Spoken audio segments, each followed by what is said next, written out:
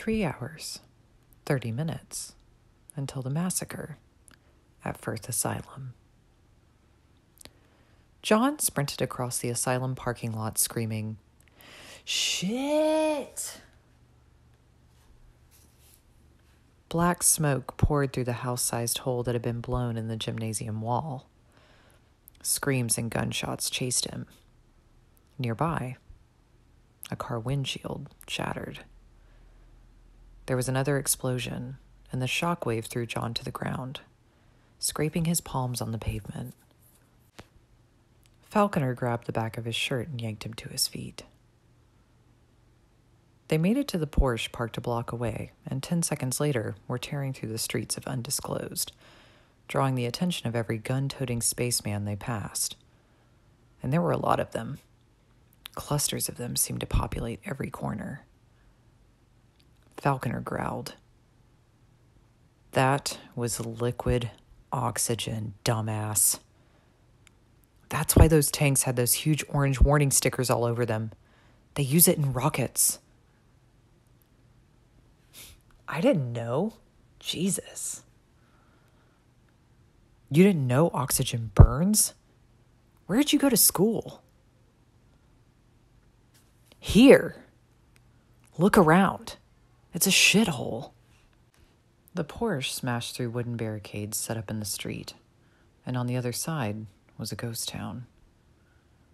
Broken glass in the streets, garbage piled on the sidewalk.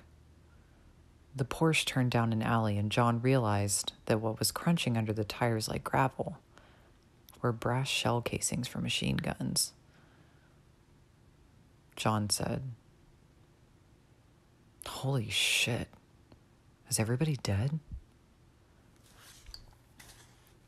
There's a 24-hour curfew outside the green zone. Inside those barricades we drove through, they've still got military doing foot patrols. But out here, it's locked down. Nobody on foot. Just armored Humvees making sweeps every now and then. Anyone seen roaming the streets out here is presumed infected and either shot or hauled off to quarantine, depending on how far gone they are. Christ. How is that legal? Falconer shook his head. "I have never seen anything like this in all my days. Everybody you see inside town, all hazmat suits, all the vehicles, that's all Reaper. Everybody else is withdrawn outside of town. If we turned right here, we'd eventually run into a Reaper cordon at city limits. Get past it, and you're in the dead zone. It's a 5-mile wide ring around the city where nobody is allowed. All the houses in that ring have been evacuated. All the businesses shut down. Reaper patrols it in armored vehicles. It acts as a vacuum seal between the city and the outside world. At the end of the dead zone, you'll find the National Guard. I'm talking tanks here. Rows of them. Guns aimed at the city like they expect Day of the Dead to come pouring out at them at any moment." Falconer pulled off into the yard of an abandoned house and parked in a spot behind the garage where the car wouldn't be visible from the street. He continued. "But you see what they've done. What the outside world knows about what's going on in this town is only what Reaper tells them. There is no one else. All the phones are jammed. No news crews. No internet access. The military, they're on the other side of 5 miles of no man's land. Whatever the people are hearing, whatever the government is hearing, comes from Reaper. It's their show." John said, "And I'm pretty sure at least one of the guys in charge is crazy." "I'll agree with that assessment. Let's just say I've heard some shit about what goes on in that asylum." John said, "Well, what now?" "We wait to make sure they're not still after us. I'm hoping the shitstorm you left behind back there makes us a low priority." They got to get containment back in place first. John said, "Can we get to Dave's place? Are they guarding it or anything?" "Why would they?" "They would if they knew it was there." Falconer said, "The drug, you mean? The soy sauce?" "Let me apologize ahead of time, Detective, 'cause shit is about to get weird." 3 hours, 15 minutes, until the massacre at Firth Asylum. Amy was about to explode. She didn't get mad often, and it took a lot. But once the pin on that grenade had been pulled, there was no containing it. This was something she had in common with David, though he didn't realize it.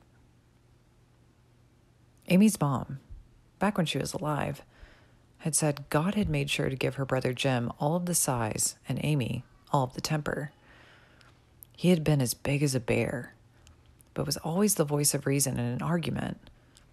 The only time she had seen him in a fight, it was to defend her. Amy was literally less than half of his size, but had that grenade inside of her. Her mom called it her Irish, as in, "Now calm down, your Irish is coming out," which, ironically, made Amy furious. Wasn't that racist or something? But the look on Josh's face right now, it was about to get all Irish up in here. "We have to go now.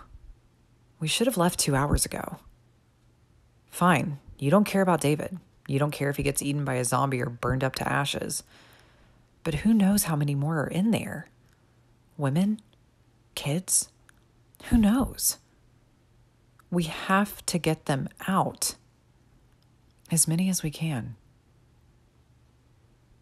Josh, not making eye contact, said, "I totally understand you're upset, but we have to be smart about this. Mike and Ricky aren't here. They're helping their families move before the quarantine swallows this whole place. And I told you about Zach. He's got food poisoning. He's already in bed. That's 3 guns we're short. But tomorrow..." Oh, for the love of... You know what you are, all of you? Children. Little kids playing pretend with toys. You've spent years obsessing about this, and now it's here. Much to everyone's surprise, it's actually here. And it's tomorrow, tomorrow, tomorrow. Tomorrow when the sun comes up. Tomorrow when the weather's warmer. Tomorrow when we have more help. When things aren't so bad. When everything is aligned just right so that there's no risk of anything bad possibly happening. Calm down. Screw you. Amy shrieked it, a sound that tore a hole in the air. Grenade, Amy. Watch it. You want to sit here in your little fantasy, your little suburban womb, with your laptop and your little clubhouse, rubbing oil on your guns and congratulating yourself on how brave and strong you turned out to be in the stupid zombie war fantasies that play in your head. You're not a man. You're a boy. All of you. You're little boys because you choose to stay little boys. You don't become a man until you wake up one day and realize that today the world needs you to be a man. Josh, so help me. If you don't step up and become a man right now, people will die. Tonight. Not tomorrow. He didn't answer. He had his MacBook open and was fiddling around with the touchpad, and he had that look on his face that had pulled Amy's pen. A mask of feigned nonchalance. It took practice to come up with that look. Somebody who had been shamed so many times that he'd adapted to simply never showing it, rather than changing to not do things he was ashamed of. She wanted to slap him and slap him and slap him. Amy, all I'm saying is, Amy bent over and screamed at the floor. She didn't know what else to do. Mom was right. If the Lord had given her Jim's body, she would have thrown this kid through the window of the RV. Fine, she said. All I want you to do is give me a ride down there. Drop me off at the barricades. I'll figure out a way to get across. I'll figure out a way to find David and anyone else who needs help in there. And I'll figure out a way to get them out. And if I don't, then I will die. And that's okay, because while I'm dying trying to save the people I love, you'll be back here in your cocoon playing your zombie video games and jerking off, and dying would be better than watching you do that. The side door of the RV ripped open. A short, dusky kid who Amy remembered was called Frito leaned in and said to Josh, "Did you hear?" "I couldn't hear anything over her." Outbreak inside the Reaper Command Center. All hell broke loose. There was an explosion. The building's on fire. All their containment breached. Infected pouring out of their holding area. Holy shit. OGZA says fire trucks headed one way. Then 10 minutes later, Reaper were going the other, pulling out, leaving the green zone, leaving everything. They're pulling out of undisclosed. Looks like it. Amy said, "So what does that mean?" Josh said, "It means all the manpower is now devoted to keeping anyone from leaving the city, and anybody left behind is now on their own." Frito said, "OGZA put out a call for assistance. Anybody and everybody with a gun. They said this is about to go from a Class 2 to a Class 3 zombie outbreak." Amy said, "Is a Class 3 the one where you guys actually do something?" Frito said, "They said they can get us inside the city. They got friends on the cordon, but that's only until the feds change the guard rotations." Josh hesitated, studying the ridiculous collection of guns on the wall. Finally, he said, "Tell everyone it's a go. The feds shit the bed, and now it's up to us. We roll in 30 minutes. 3 hours until the massacre at Firth Asylum. John couldn't help but notice that while all of Undisclosed appeared to be the aftermath of a post-Super Bowl riot in Detroit, if you had woken up in Dave's neighborhood, you wouldn't have noticed any difference. Same old busted windows and same months-old trash bags sitting on porches. John found this comforting. The big change, of course, was where Dave's little 1,100-foot bungalow had previously stood. There now wasn't much of anything. Just a floor supporting the black frames of 2 burned-out walls and piles of wet, charred debris. Blackened drywall and 2x4s and roofing and gnarled wiring. John really didn't feel anything about this, one way or the other. And not just because he had been the one to burn it down. John didn't get sentimental about houses. Maybe it was because he bounced around so much as a kid, thanks to 3 different divorces. But he liked to think it just made more sense to not get attached to things. The memories didn't get burned up with a house, or transferred to the new owners if it got sold. A house was just wood and nails. Falling in love with a house or a car or a pair of shoes, it was a dead end. You save your love for the things that can love you back. Falconer wanted the Porsche out of view, in case Reaper came by or somebody tried to steal the stereo or something. One of the abandoned houses down the street had left its garage door open, and Falconer pulled in. John personally thought it was wiser to have the car within lunging distance in case they needed to make a desperate getaway. But apparently, desperate getaways were what other people did in Falconer's world. while Falconer chased them and told them they had the right to remain silent. Once parked, John found the prospect of opening the car door and stepping out into the night erased any illusions he had that this was the same old neighborhood. In the rearview mirror, John saw curtains rustle in the dark house across the street. An infected? Or somebody hunkered down, scared that John and Falconer were infected. Who knows? If it was some terrified refugee crouched with a shotgun, John was hoping the Porsche would put them at ease. No zombie's gonna drive a Porsche. There you go, with that zombie bullshit. They eased the heavy garage door down, closing it behind the Porsche. They headed down the sidewalk, at which point John thought he saw somebody slip around a corner, but then realized he didn't. He thought he heard footsteps, but it was a windy night, and the sound was a strand of Christmas lights from last year, tapping against a window at the neighbor's place. Falconer asked, "The soy sauce, was it in the house when it burned?" "No, I'll show you." John was afraid Falconer would say, "Great, I'll wait here." But instead, Falconer led the way, striding into Dave's yard like a man with a huge gun. Falconer glanced this way and that, alert, but not scared. John followed and made his way around the yard to find the tool shed hadn't burned. It was also still unlocked from when he'd grabbed the chainsaw the day everything went to shit. He reached inside and grabbed a shovel. He tossed it to Falconer. The sauce is in a little silver container, about the size of a spool of thread. Inside is a really thick black liquid. When we find it, don't open it.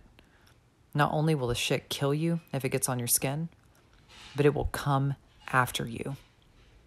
Have you seen the Blob? It's like that, only tiny. And when you say it will kill you, you mean me, because you can handle it for some reason. Yeah, you'll see. Uh-huh. And judging from the shovel, I assume you buried it. Yeah, around here somewhere. Don't look at me that way. I need you to do the digging. You'll see why. It's not deep. Now, the container is somewhere here in the backyard. I know where, but I'm not going to tell you. I want you to walk to a random spot, what you think is a random spot, anyway, and dig down about a foot. Falconer didn't move from where he was standing. He plunged the shovel into the dirt right in front of his feet. 3 scoops, and then, look, right there. Falconer looked down, and in the moonlight saw the glint of brushed steel poking out from the mud. All right, how did you do that? I didn't. It did. The sauce. When we buried it, Dave just threw the shovel like a javelin and said, wherever it landed, that's where we'd bury it. That's where it landed, where you're standing. Because the soy sauce wanted it to land there. Because it knew you would be standing there a year later. It knew. So the sauce is alive. Yes, sir. And now you're going to swallow some of it? Yeah, that's the least painful way. Yeah. And you have no idea how it does what it does. Let's just say it's magic. Let's just say that I need a little more explanation than that if I'm going to go along with this. John sighed. Okay. Have you heard of nanotechnology? Yeah. Microscopic robots, right? Right.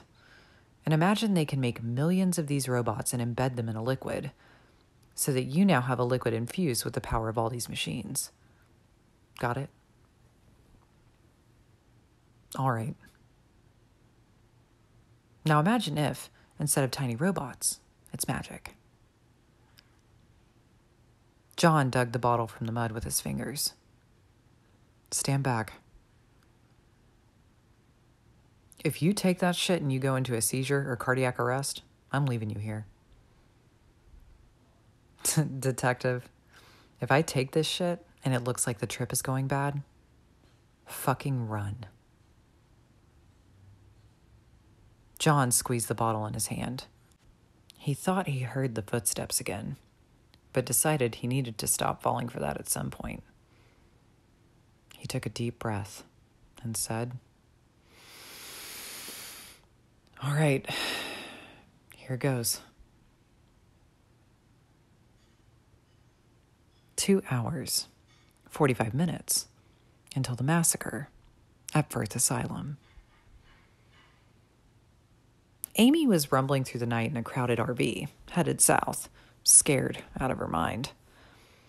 Her head was between her knees, staring at the filthy floor and praying silently, as had been her habit since she'd been a toddler. She had realized she was doing it out of reflex. If God was the type who needed to be asked verbally before he would support your side over man-eating monsters, then she wasn't sure what good he would be once he joined. She hadn't been to Mass since her brother Jim was alive. Her faith could be summed up in 2 sentences from one of the Narnia books. Speaking about Aslan, the lion that symbolized Jesus, a character says, "I'm on Aslan's side, even if there isn't any Aslan to lead it. I'm going to live as like a Narnian as I can, even if there isn't any Narnia." Amy hated the way the grown-ups her parents had surrounded themselves with were so quick to offer prayers and so slow to actually do anything. Old women who barely left the house for anything but bingo and congratulated themselves on never drinking alcohol or saying dirty words, thinking God created humans to stay home and watch televangelists and just run out the clock until the day they die. Well, Amy figured you don't need more than 5 minutes on this planet to figure out that the one thing we do know about God, maybe the only thing, is that he favors those who act. David also believed that, though he didn't realize it. Guns were clicking all around her. The zombie nerds were pushing all variety of bullets into all varieties of gun parts. Long, gleaming brass bullets, bright red shotgun shells, guns designed with elegant lines of sports cars, slick oiled metal and curved, textured plastic meant to fit right into your hand. Josh rammed a lever forward on his, and it clicked satisfyingly into place.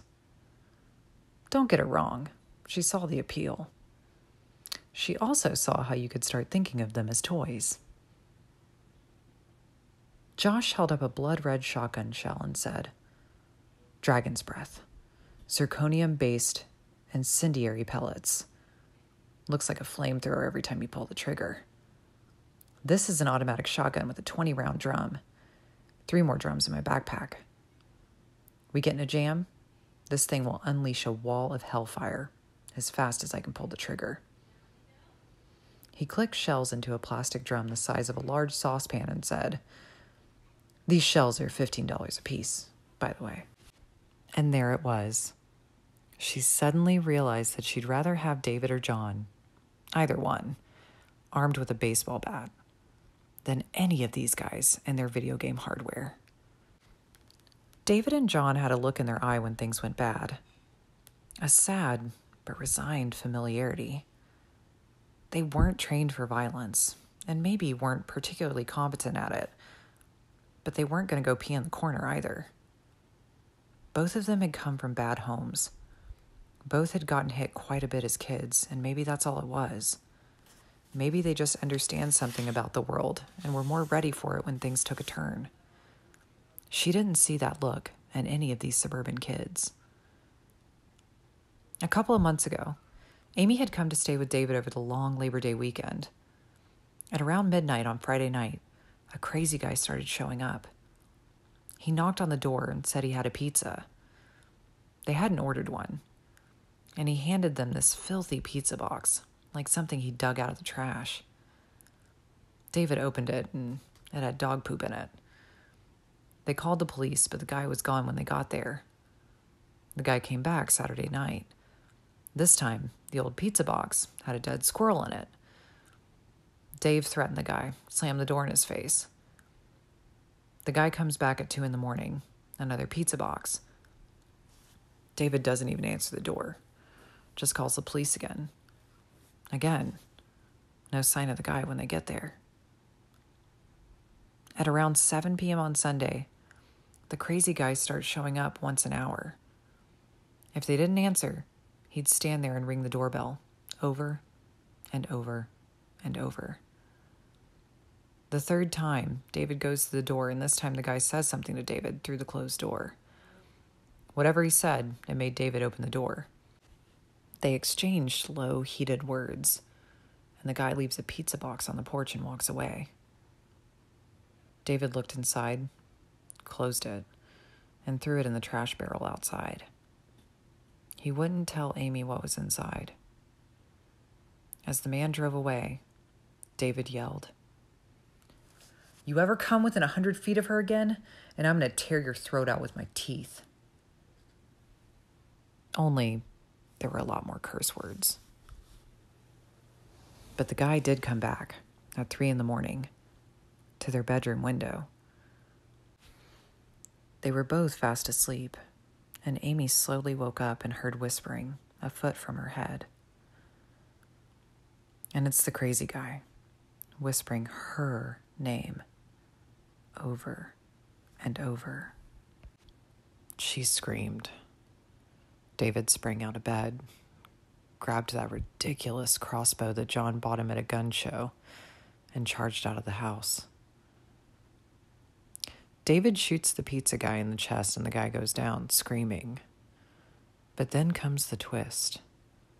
The guy is carrying a fresh pizza from a local 24-hour pizza place in town.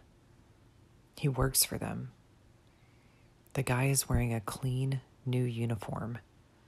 He looks totally sane and acts completely shocked that he got attacked by a customer. The pizza was for a house down the street. He said he just went to the wrong door. After all of the legal craziness, with charges filed by the guy and talk of a civil suit for his medical bills, Amy asked David what they'd do if the guy came back some night in crazy mode. David's answer? I hid him someplace where I know it'll be fatal. And he would, even if it meant jail. He would do it for her. A kid in the back was trying on a pair of night vision goggles. There were 8 people packed into the RV. Frito was driving. About 150 people counted themselves among the zombie response squad when the wave of zombie panic hit the university. 7 answered the call when it came time to actually meet the threat. All of them piled in the RV with Amy, clacking the mechanisms on their guns. Amy was scared out of her mind, but she would push through the fear and finish this. And she would have to hope the men sitting around her would do the same. Amy had read the Lord of the Rings trilogy 4 times and was starting on her 5th. There was a bit she had memorized when the Ents were marching off to war against seemingly impossible odds. All odds probably seemed against you when you were a big, ridiculous walking tree. It was running through her head now and would keep looping from now until they arrived at Undisclosed. Of course, it is likely enough, my friends, that we are going to our doom, the last march of the Ents. But if we stayed at home and did nothing, doom would find us anyway, sooner or later. Yes, Amy had long ago made peace with the fact that she was a huge, Flaming nerd. Soy sauce. John twisted the silver bottle. It separated in the middle, along a seam that was invisible when it was closed. He didn't open it all the way. He learned that wasn't always wise if the soy sauce was awake. A thin black stream leaked out from the crack. It looked like a length of heavy black string had come unspooled. John laid his index finger under the seam to catch it. Then, several things happened all at once. First, the shuffling footsteps John thought he had been hearing got louder and faster. They had a hollow tone, like someone stomping around on the floor above your apartment. John and Falconer both spun, looking for the source. Then, something leaped off the neighbor's roof, sailing through the air like a huge, weaponized flying squirrel, coming right down on Falconer. John's brain had a tenth of a second to try to register what he was really seeing when the soy sauce made its move. At the exact same moment, John's mouth was forming the words. "Falconer, look!" The thin black string of sauce coiled around on its own like a snake. In a blink, whipping around his finger, over his fingernail, and digging into his skin right at the sensitive spot where a hangnail would form. Pain flashed up John's hand, all the way to his elbow. Then, the soy sauce took hold, and the world disappeared. Dave once described taking a hit of soy sauce as like digging up one of those thick, fiber optic lines that feeds an entire city's internet connection and plugging it into your brain. All those streams of data crashing into your neurons at once, so hard and fast that you simultaneously know everything and nothing at all. John always thought his own description was clearer.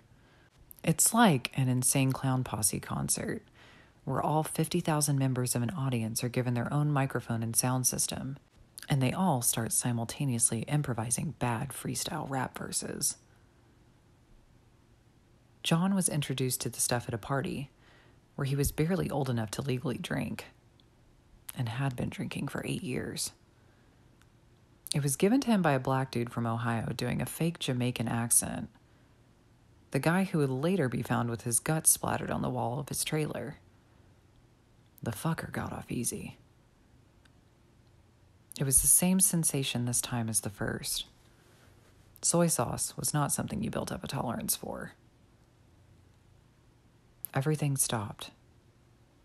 John was yanked out of his body, out of the world, mind freed from the confines of his eyes and ears and nose and mouth, and a trillion nerve endings. A wash of alien sensations crashed over him, like being naked at the bottom of a frantic orgy involving everyone in that Star Wars cantina scene. John found that he was suddenly somewhere else.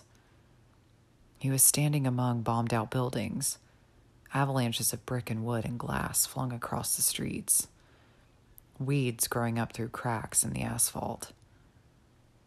He had leapt forward in time. He didn't know how much. He looked around, or rather, his view panned around, as he didn't seem to have eyes to look with.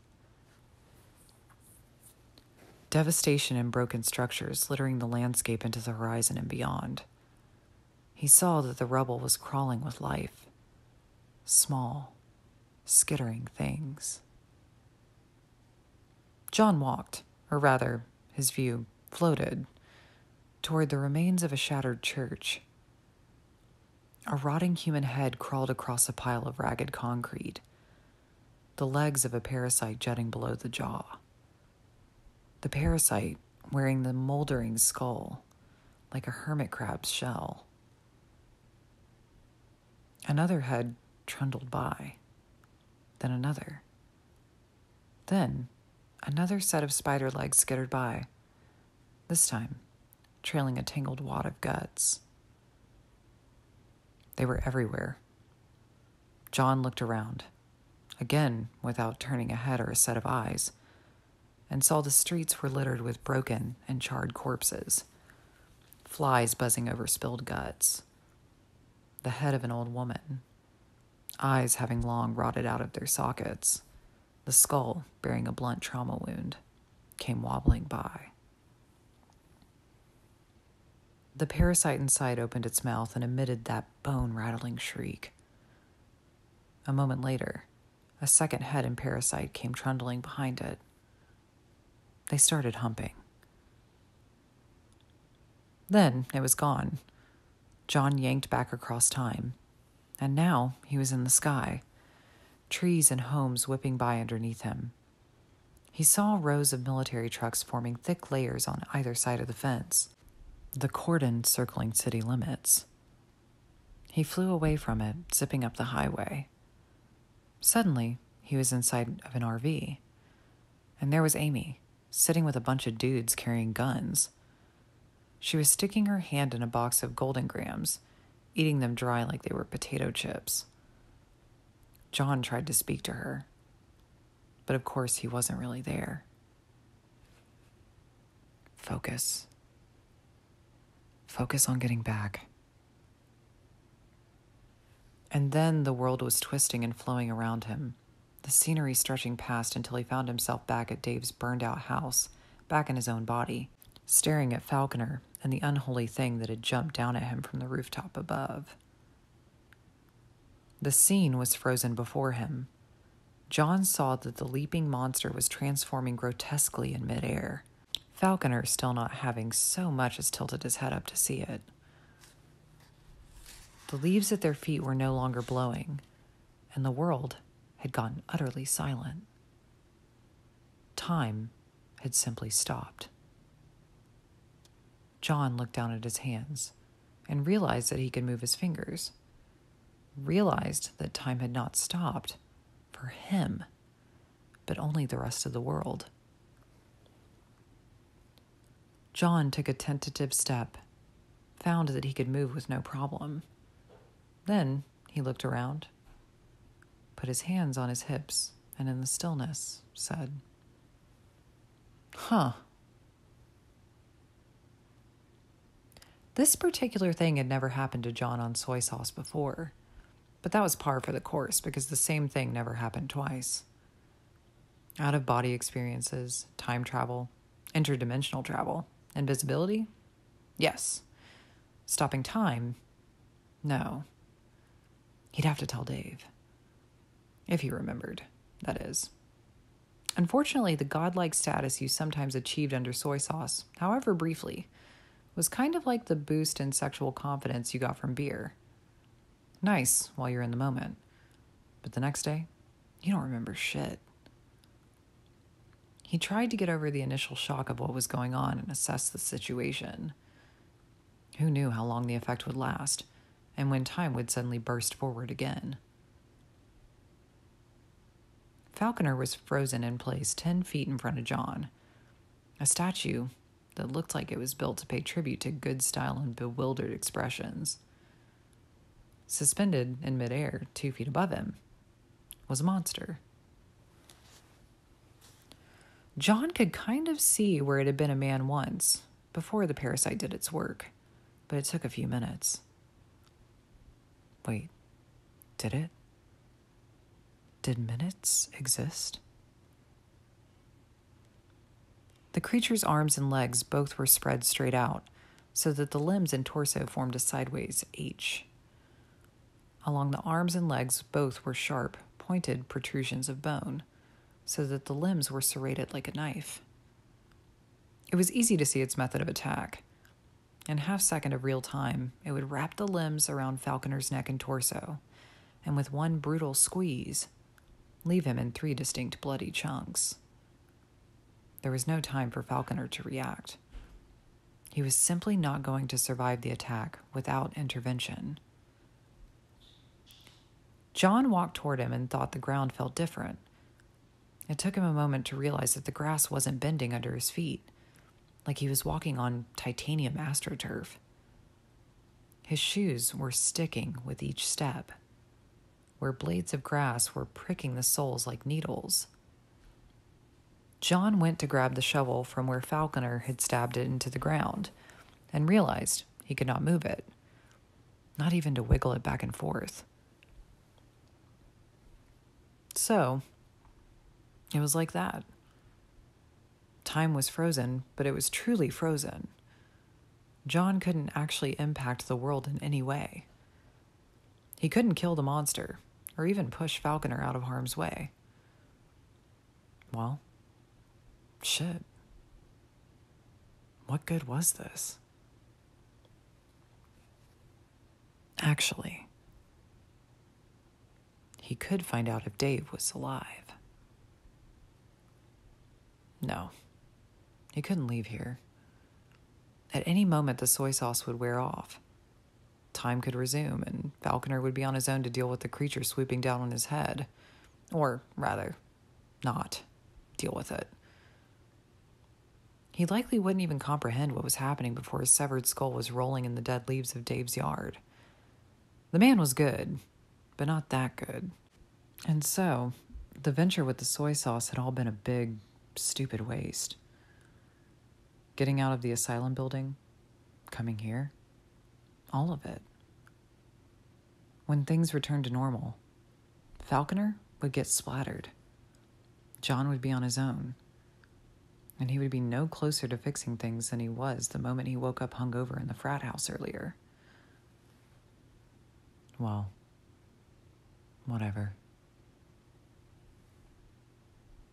John walked over next to Falconer and positioned himself behind, with his hands on Falconer's back. John leaned forward, all of his weight on the man's back. Falconer didn't move, of course. It was like leaning on a bronze statue. So, that at the moment time returned to normal, Falconer would be shoved instantly out of harm's way. At the same time, John would fall to the ground, and hopefully this would thwart the monster long enough that they could do something. John waited. And waited. Time remained frozen.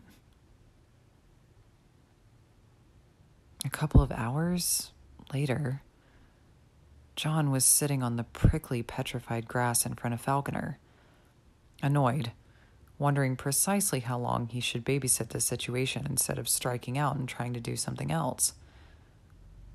Finally, he got bored and made his way to the street, walking toward the hospital quarantine. What else was there to do? John walked through Dave's neighborhood and out into the life-size undisclosed diorama. At one point, he painfully banged his shin on a discarded newspaper that was in the middle of being blown by a gust of wind when time stopped. There were a few stationary vehicles on the roads, not many with a curfew. John figured the uninfected were living the life of refugees in a war zone, hunkered down with the kids in the basement, hoping that the sounds of all hell breaking loose on their block wouldn't be followed by the sound of their front door getting smashed in. Out of curiosity, John approached a beat-up pickup truck frozen in the middle of the street, a cloud of exhaust hanging perfectly still in the air behind it. The bed was full of cardboard boxes, cases of toilet paper and diapers. The driver was an elderly black man with a shotgun laying across his lap. His hand was stuck halfway to the ashtray, 2 inches of cigarette between thumb and index finger, a curling ribbon of smoke hanging frozen over it. John reached his hand in through the driver's side window and tried to push his finger through the frozen smoke. It was solid as a rock. Weird. John strolled across town and made his way to the hospital. His footsteps were utterly silent. The quiet here was less like a library and more like having earplugs. Sound waves unable to move through the air, apparently. John thought he could hear his own blood sliding through his veins and his digestion gurgling away. He wondered how long it would be until that drove him insane. The hospital was now a POW camp. The grounds were surrounded by the kind of high fence you'd see on a maximum security prison, razor wire at the top and everything. Outside of the fence were concrete barriers they dropped in to keep somebody from getting the bright idea to just ram through the fence with a truck. Yet, John found no human guards on the outside. Were they all in bed? Instead, stationed every 200 feet or so, was a driverless vehicle. On the back of each was a turret, 2 thin barrels on each side of a cylinder outfitted with a bank of lenses. Mechanical eyes, with radar, infrared, or thermal imaging like the Predator. This place was totally being guarded by robotic sentry guns. Badass. John had come hoping he could just get a look into the yard. If Dave was alive and outside, and if John could get a glimpse of him, that would be enough. But they had covered the damned fence in tarps that, inexplicably, were all printed with misspelled advertisements. Blocking the section of fence in front of him was a huge billboard that said, "Try the Black Anus Quarter Pounder." He should have known it wouldn't be that easy. John walked all the way around the fencing, a trip that took him at least an hour. Or 0 time, depending on how you looked at it. That raised the question in John's mind as to whether or not time would ever resume to normal speed. What would he do if it just stayed this way forever? Take up a hobby? John didn't find an obvious way into the quarantine. He had been hoping that somebody had been walking through an open gate at the exact moment time stopped, and climbing the fence would be no easier in freeze frame than it would be at normal speed. In fact, the coils of razor wire would be worse in this state of absolute rigidity. John had a vivid image of himself falling into that wire, the blades slicing through his abdomen and shredding his intestines, and John staying like that, writhing in the razors, unable to free himself, unable to die, for all of eternity. John completed his circuit and made it around to the front gate again. John noticed a frozen pillar of smoke that had been drifting horizontally over the fence in the wind, and figured maybe the inmates were all standing around a campfire, roasting weenies or something. If he could just get up high enough to see over the fence. Boom. Trees right behind him. They looked fairly climbable. It occurred to John halfway up that this would have been impossible 2 months earlier. The frozen-in-time leaves would have sliced him open just as effectively as the razor wire. But this was mid-November, and he had bare branches to grab onto. He was making good progress right up until he banged his head into an invisible force field. Hanging above him was a gray haze, and he finally realized it was the plume of smoke from the campfire, pushed over the fence by a gust of wind that John obviously could not feel. He rerouted himself to get past it, and, now at a height where he could easily break his neck if he fell, and lay writhing and screaming, unheard in the eternity between moments. He suddenly realized that the plume of campfire smoke formed an imperfect bridge right over the fence and into the quarantine. Fighting every possible sense of balance and self-preservation, John steadied himself on the gray haze and walked over the fence, trying to keep his eyes forward and not on the impossibly flimsy transparent bridge he was edging across. The footing wasn't bad, though. The tiny suspended particles of ash had a rough texture, like walking on a huge bar of lava soap. The plume got uncomfortably narrow as he got closer to the fire, and as soon as he passed over the fences, he had to get down on his hands and knees and crawl. He jumped to the ground because it seemed like a bad idea to walk into the glowing embers of a dying bonfire, even if it was frozen in time. He had no idea how that worked. No longer focusing on trying not to fall on his head, he finally had time to register what was going on in the yard. There were dozens of people in red and green jumpsuits. Well, shit. He didn't see why the situation in here was any worse than out in town. Nobody had a monster hovering over them, and they were all safely behind a fence, guarded by robots.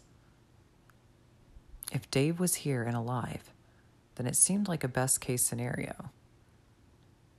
Then, John happened to glimpse what was being burned in the fire pit and thought, oh. John tore his gaze away from the bones and the ash. He had caught himself trying to count the skulls in there and was up to 62 when he stopped and started moving through the still life of the wax dummy quarantine. None of the people standing in the yard were Dave, so he headed for the hospital itself. Fortunately, the door was propped open, so he wasn't going to have to figure out some convoluted way in. Dave! There, next to the main entrance of the hospital, John almost missed him because he was bent over, paused in the middle of tying his shoe. He had an open can of beans sitting on the ground next to him, a little plastic spoon sticking out. And there was Molly, standing next to him, poised to start eating the beans, with Dave's attention diverted. A dam burst inside of John, a river of relief crashing through him so hard, he almost collapsed. Dave was alive. Somehow. His friend was pale and had lost some weight, a lot of it. And while Dave could stand to lose some weight, he had lost it because he was in a prison camp against his will, eating cold beans and shit.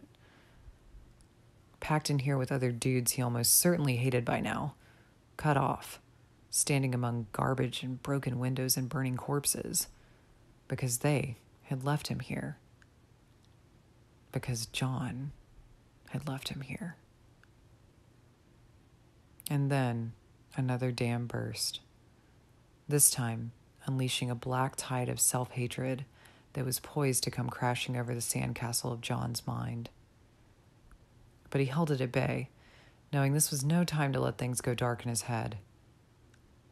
He wanted a drink. Later.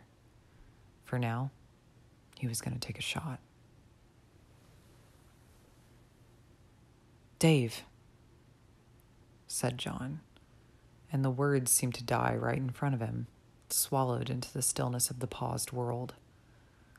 It was like the little pocket of time that let John move around ended 2 inches in front of his face, and that's all the sound could travel.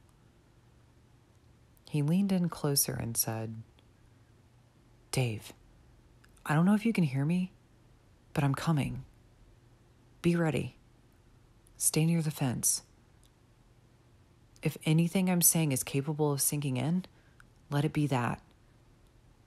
Wait for the sound of shit hitting the fan. No reaction from Dave, of course. John tried to think of something else that could be accomplished while he was here, but he imagined time suddenly resuming while he was standing here, so that the end result of the whole project would be that he was now trapped inside the quarantine, with Amy out there trying to rescue both of them. Falconer would be in several bloody chunks.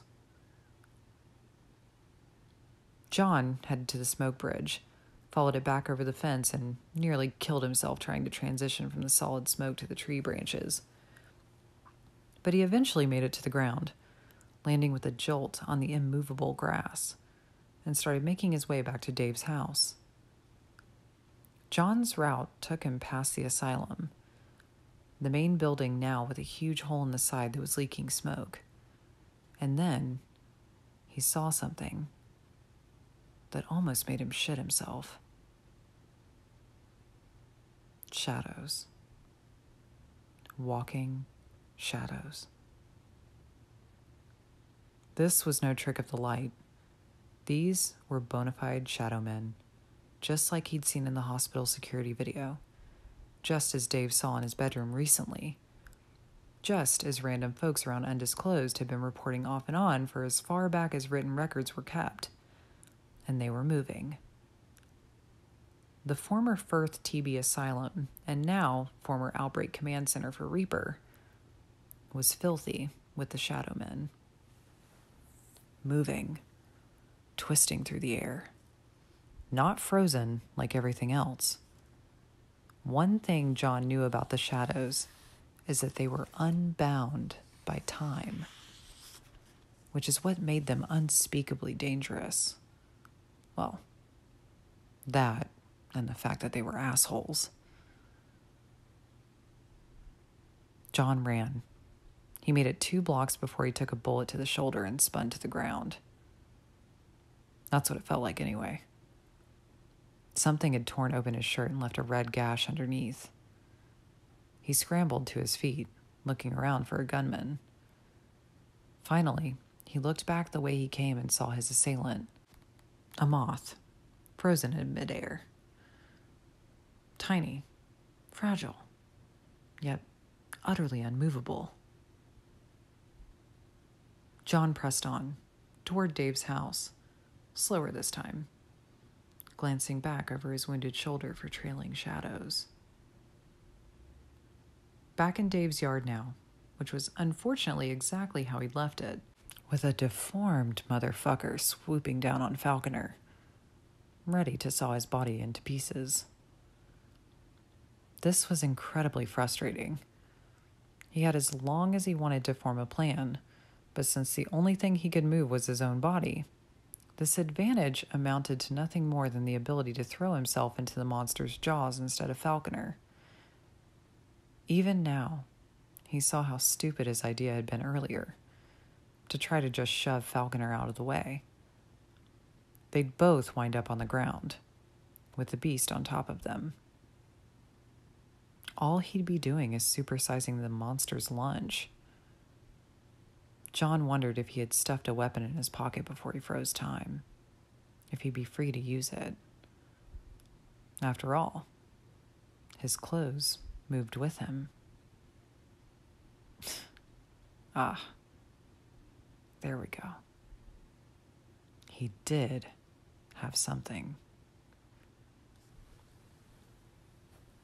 From Falconer's point of view, John stood in front of him and started to open his little silver pill bottle. Then John got a momentary look of panic on his face, shouted, "Falconer, look!" and suddenly blinked out of existence. At the exact same moment, a growling, shrieking, inhuman mass of thrashing limbs fell onto Falconer's back, flinging him to the grass. Falconer rolled over and whipped out his sidearm in one motion. What was in front of him was a spastic tableau of absurdity. A grossly deformed, once-human monster was rolling around, howling in frustration.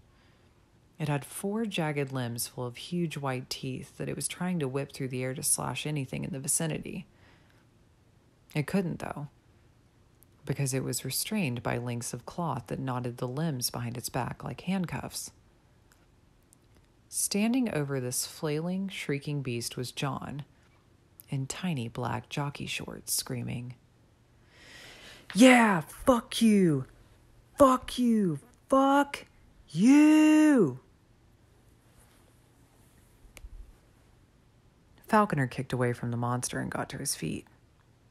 John looked at him and yelled, "What are you waiting for? Shoot him in the mouth!" The word mouth could not be heard over the gunshots. A minute later, John, heart pounding and breathless, untied his pants from the twitching beast and pulled them on. Falconer was reloading. Falconer had put 6 bullets in the creature's maw, but John had no idea what it took to kill a spider. The only one he'd ever successfully killed was the one he drowned with the turkeys. Glancing nervously at the creature, John suddenly remembered the real reason he had made Falconer bring him here. He said, "The box." "What?" "The green box. Get it out of the tool shed and let's get the hell out of here." Falconer ran to the shed and said, "Not here." "Shit. They took it. No, wait. Dave put it in the trunk of the caddy while I was burning the house. We have to find it. What would they have done with an abandoned car? We left my Cadillac at the burrito place. If it was blocking traffic, they'd have impounded it. Maybe. Who knows? Why do we need the box?" "Trust me, we need it. Or rather, we need it to not wind up in the hands of somebody else." Ugh, wait. Damn it. What? It just occurred to me that I could have written Dave a message on a wall using my own shit. Falconer didn't ask for clarification on this. He just jogged down toward the garage that held the Porsche, with John in tow. This time, John knew he was hearing footsteps. Fast steps. A lot of them. Out of breath, John hissed, "Detective!" "I hear it move." It took both of them to open the garage door. It was old and the springs were busted, which meant it was heavy as hell without the lift system to help.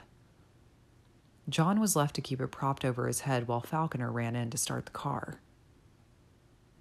Footsteps. A stampede. Something had been roused in the night, probably by the sound of the gunshots. John whipped his head around, squinting in the night. Nervous mists of breath puffing into the night air. A crowd rounded the corner, blocking the street. Dozens and dozens of shambling figures, so many that no light slipped between them. "Detective!" The zombies approached fast, coming up the street like a tide. John turned and saw that they were coming from the opposite direction, too, converging like a hammer and anvil. The Porsche started, and John was calculating the time it would take Falconer to back out, stop, let John in, pull into the street, and plow through the crowd. The tires were flat. It was so dark in the garage he almost didn't notice. Both of the back tires had been slashed, shredded, in fact, and John was going to guess the same went for the front. He was about to tell Falconer this, but at that moment, John felt something touch his face. A caress, like a finger. Only, it was definitely not a fucking finger. That was all it took. John cursed and ducked inside the garage. The door slammed shut, sealing them off from all light. "Detective, your tires? Shit." From inside the car. "What? Get in." "No, Falconer flipped on the headlights, lighting up the interior of the garage. There was a giant daddy-long-legged spider covering the entire inner surface of the garage door, easily 8 feet across. where the body of the spider would normally be, was a human face. The creature jumped.